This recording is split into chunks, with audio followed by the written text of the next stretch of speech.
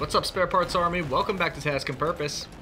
Russia claims their most advanced anti-tank missile system, the 9M133 Kornet, is capable of taking out any main battle tank with a single shot. It's a man-portable anti-tank guided missile, which was designed specifically to take out NATO's main battle tanks. And for a period of time, it made Russia the most technologically advanced anti-tank force in the entire world. They say it outmatches both the US Javelin and the British NLAW missiles. In this video, we're going to examine whether or not that's really true, or if maybe, just maybe, the Russians are lying to us.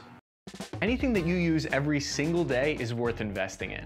That's why this year I upgraded to this video sponsor, the Ridge wallet. It's light, sleek, and industrial. It doesn't fold or awkwardly budge in your back pocket. It seriously changed my whole pocket situation. It's designed to fit easily into your front pocket. Most people are using old wallets designed in the 1990s, carrying around old receipts, pictures of their ex, and gift cards in an unorganized mess. Why have we moved from large flip phones to smartphones, but still carry around the old same wallet? The Ridge wallet holds up to 12 cards, plus room for cash. There's over 30 colors and styles, including carbon fiber and burnt titanium. If that wasn't enough to win you over yet, check out their 40,000 5-star reviews. The durable material means each wallet comes with a lifetime warranty. You could buy this one wallet and carry it for life instead of replacing it every few years. The Ridge team is so confident that you'll like it, they'll let you test drive it for 45 days. You can send it back for a full refund if you don't love it. It's the perfect gift for Father's Day. Click the link in the description and use code TASK to get 10% off your order today.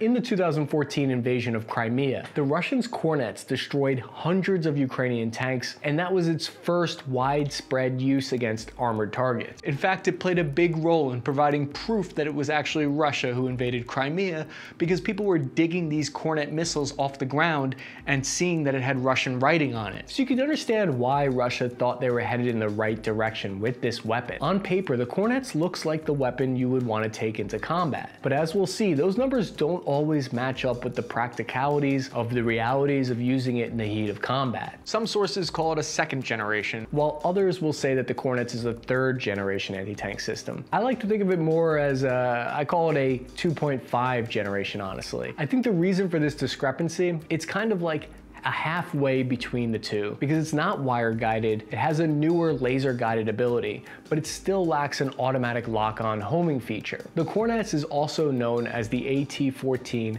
Springar, according to its NATO designation. Springar is, of course, as we all know, a reference to the legendary creature from Cornish fairy lore. I assume the NATO officer who came up with that nickname wanted to show off their obscure, pretentious European fairy knowledge. Someone promote that guy. Where did the missile originally come from? Development began in 1988, where they set to work on creating a modular laser-guided missile that could be mounted on a tripod or attached to the turret of the armored vehicles like the BMP. The laser-guided ability was a unique aspect of the Kornet, as the earlier generations of the Soviet ATGMs like the AT-4 and AT-5 were wire guided. The use of the laser guidance meant the rounds were more accurate and less likely to malfunction after being launched. It does, however, have the downside of being vulnerable to the tank's smoke countermeasures. Every tank has smoke canisters that can be instantly deployed, which can throw off any laser guided munition. The Kornet, however, was not designed to fully replace these older Soviet launchers, because Russia simply could not afford to fully equip their entire force with them. The AT-14 system is comprised of the 9M113 missile, a tripod launcher unit, and a long-range thermal sight. The original Kornet launcher could range out to 5,500 meters, with more modern warheads like the Kornet EM capable of launching out to 10,000 meters. But this is where the on-paper specifications versus the practical combat use starts to kind of butt heads. One of the key distinguishing features is its insanely far max range, right? The Javelin max range, for instance, is only 2,000 meters. But there's a catch. The effective ranges on the Kornets are largely limited by the operator's ability to visually acquire and identify the enemy at long ranges using the thermal sights. Russian thermal optics have never been known for being outstanding resolution.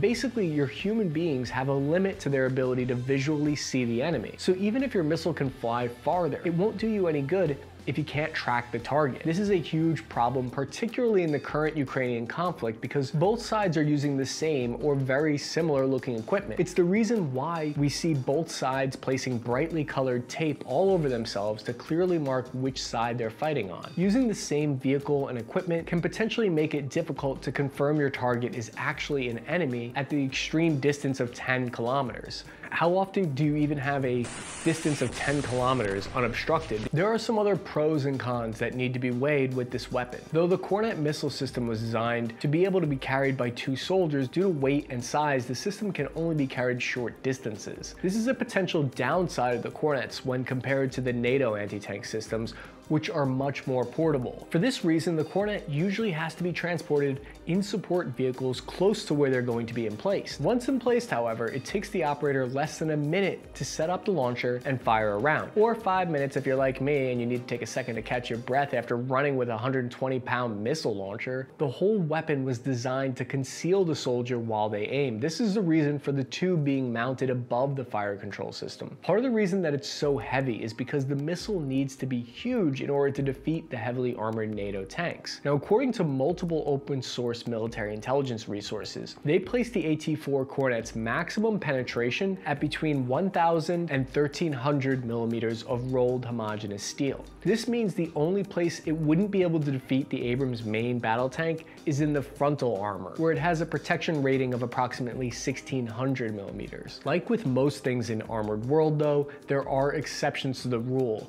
and we'll see in just a minute how some of the tactics that are used with the Kornets are used to increase how destructive it is. The system is more commonly seen attached to vehicles to take on armored threats such as the BMP-3, Tiger 4x4, and Russia's newest line of armored cars and IFVs. These vehicles-based systems are more for defense against tanks rather than trying to take them head on. Because if you don't succeed with your first shot, there's a good chance you're gonna have a very angry tank pointed right at you. AT-14s mounted on BMPs are mounted similar to the way that American TOWs are on Bradleys, with 2 launchers on each side of the turret. In this configuration, however, reloading is extremely difficult and typically involves taking the whole vehicle out of the fight for an extended period while the crew reloads. This differs from American systems that can be manually reloaded by the crew without leaving the vehicle in just a couple of minutes. Auto-loading versions of the launcher are in the prototype stages, but don't expect to see any of them on the battlefield anytime soon. If the missile doesn't automatically lock onto the target,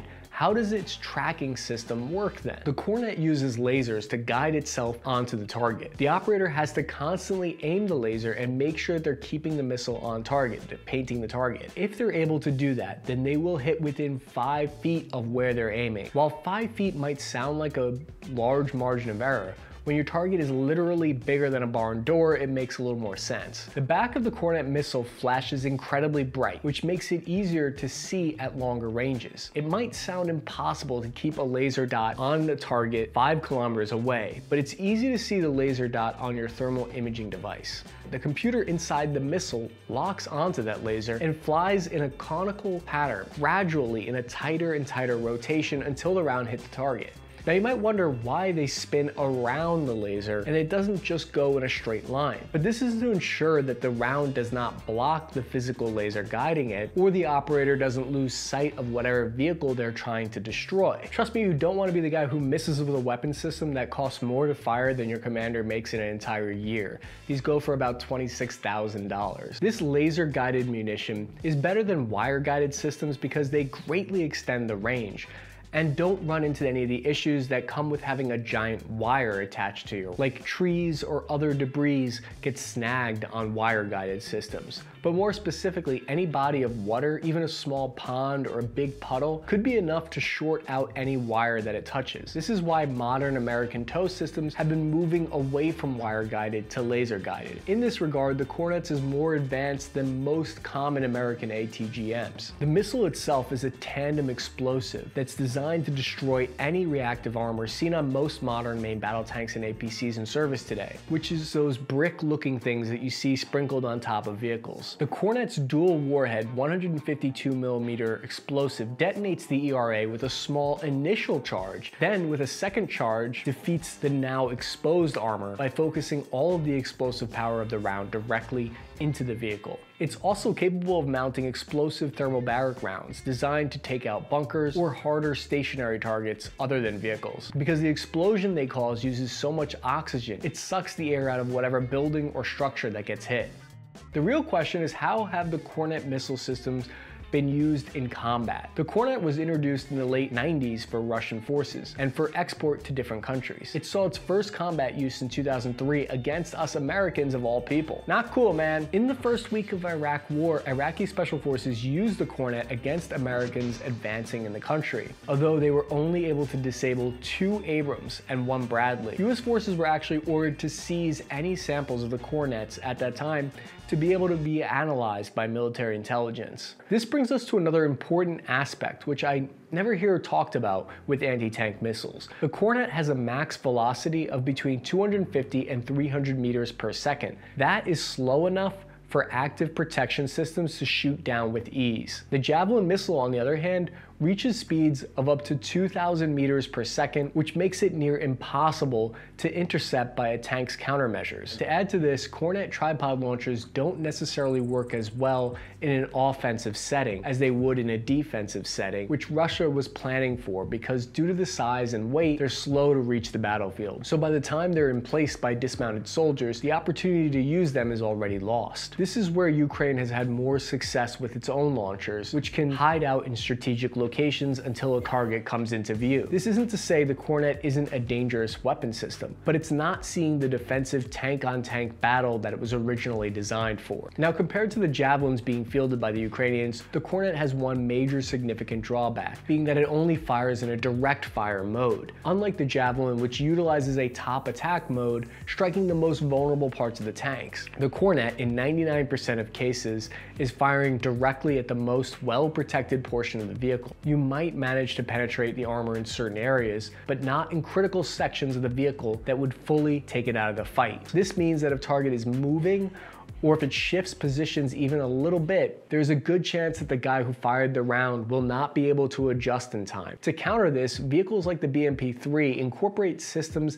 that rapidly fire 2 Kornet missiles in quick succession, with the hopes that the first round will create a weakness in the armor that the second missile can exploit. Due to the relatively high cost of the Kornet in Russia's military budget, these systems are few and far between, not being able to be deployed in large, significant numbers to make any real tactical impact.